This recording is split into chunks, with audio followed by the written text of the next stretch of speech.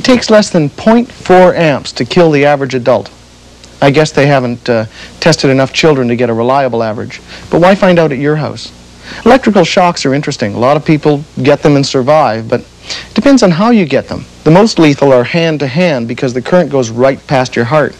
In actual fact, it's hard to say who can stand how much current and for how long and under what circumstances. But the average household circuit has got more than 50 times the required current to kill somebody before the fuse blows. That's why these are getting popular. They're mandatory in swimming pool installations for the plugs and the lights. And they really ought to be in kitchens, bathrooms, and laundry rooms, too. They're ground fault circuit interrupters. And the trick is to pass normal load currents and yet trip if a human being's being shocked. How they work needs a diagram. A diagram. In a normal circuit, current flows through that black wire, the hot one, through the load, and then back through the white one, the neutral.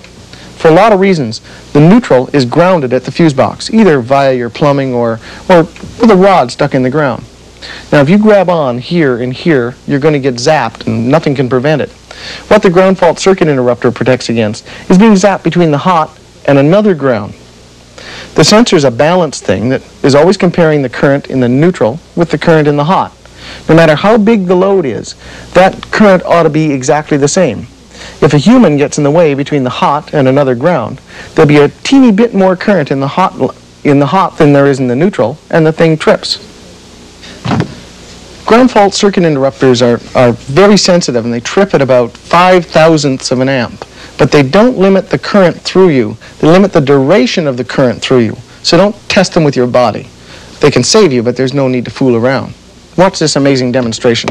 Here's a lady in a defective toaster. It's plugged into a normal circuit breaker thing. Watch what happens when she touches the toaster. Eek! Now, watch what happens when you have the ground fault circuit interrupter in the circuit. Trip. Well, I can see you want one. The best place for it is in your circuit breaker box as a circuit breaker.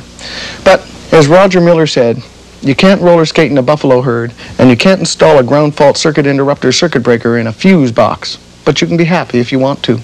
The receptacle kind not only give protection at the receptacle, but they protect downstream receptacles as well. At a point, receptacles wear out and break, and the company representative pointed out that this is a pretty expensive receptacle. Since they can protect downstream receptacles, I asked him if it would be okay to install it in a double box with an ordinary receptacle and then not use the ground fault circuit interrupter side. He said, that seems like a good idea. Another drawback, these things are famous for so-called nuisance tripping. I quote the company brochure. Anytime a circuit breaker trips, it's giving important information about an actual or potentially dangerous condition needing correction. That's not what I'd call a nuisance.